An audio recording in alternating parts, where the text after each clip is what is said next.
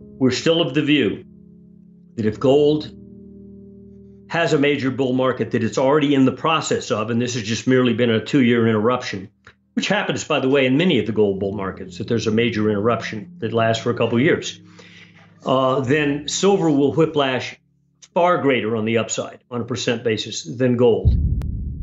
It's a situation also that a lot of people are looking at the stock market, and they're recognizing finally, and we got bearish in January of this year, by the way, on NASDAQ 100 in February for S&P, major long-term bearish. So literally a few months off the high.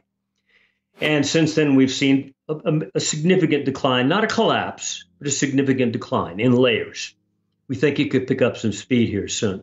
In recent months, gold has joined in on that.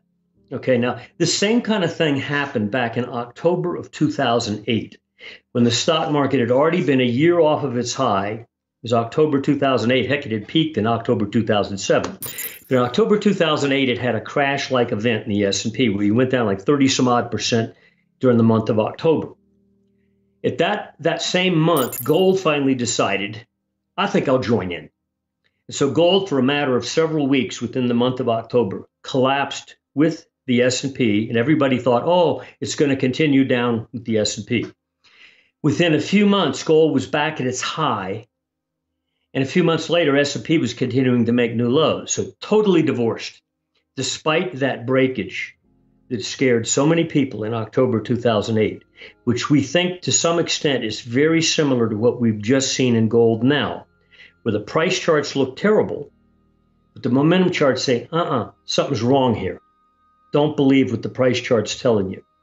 So we shall see. But over the coming weeks, I think a lot of the evidence that we're looking for is going to come into play, such that paper asset category, which is a broken bubble now. We had a 7-fold bull market in the S&P over the prior dozen years up to 2021, promoted by QEs, and zero rates.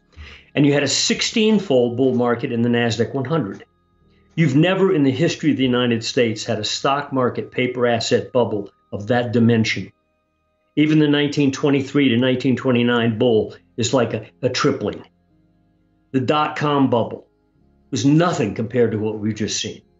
The 2003 low to the 2007 high. When we came down in 2009, we thought it was the end of the world. It was only a doubling that we'd seen between 2003 and 2007.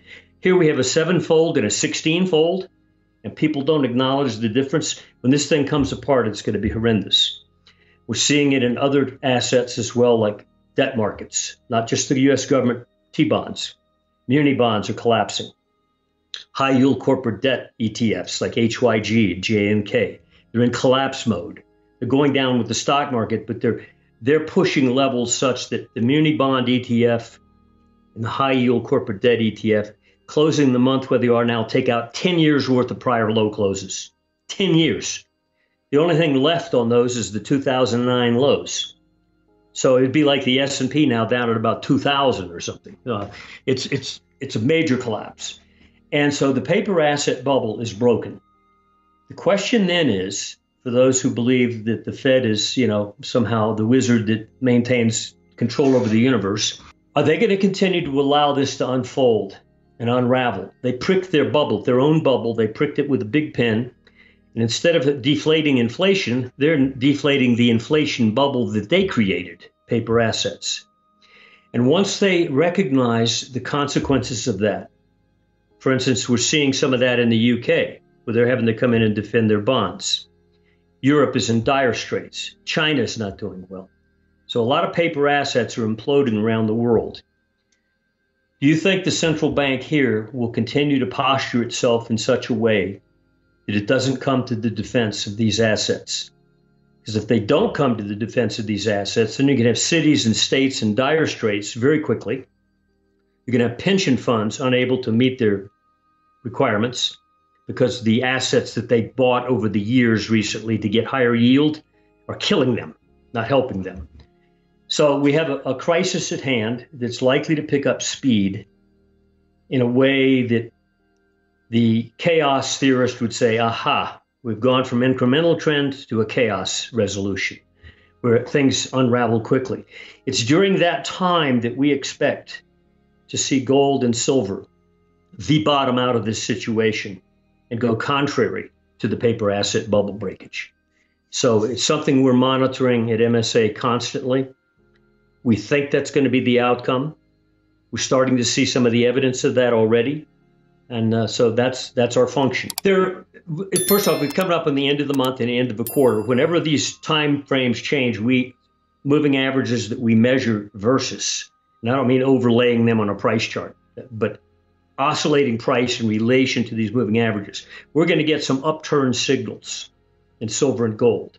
We're looking for layers of buy signals. In other words, not just one magic number, but it's likely to be several starting gates. And we're effectively right now trading at levels. If we're trading here next month, you're going to start to engage some of these even around current price levels of silver and gold.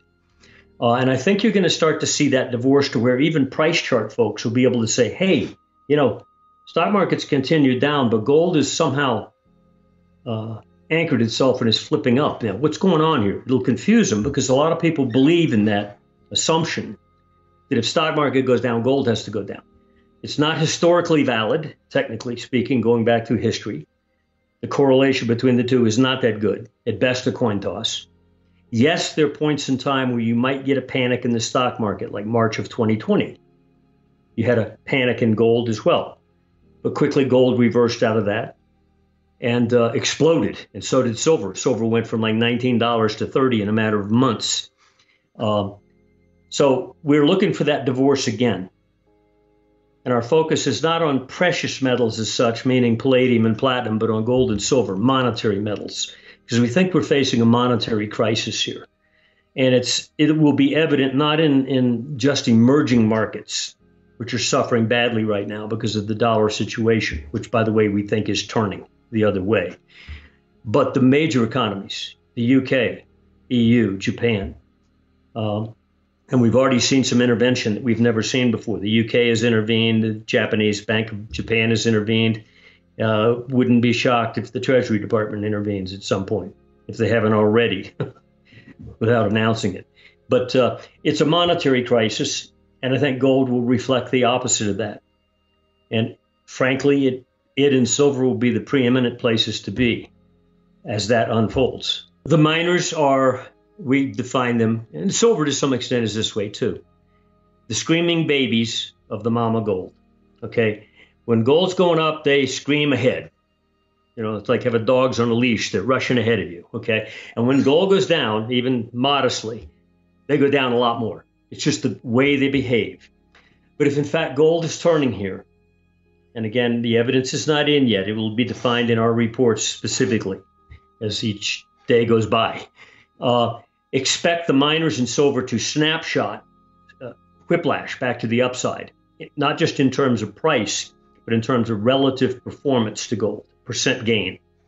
And we're still of the view that if gold has a major bull market that it's already in the process of, and this has just merely been a 2-year interruption, which happens, by the way, in many of the gold bull markets, that there's a major interruption that lasts for a couple of years, then silver will whiplash far greater on the upside on a percent basis than gold.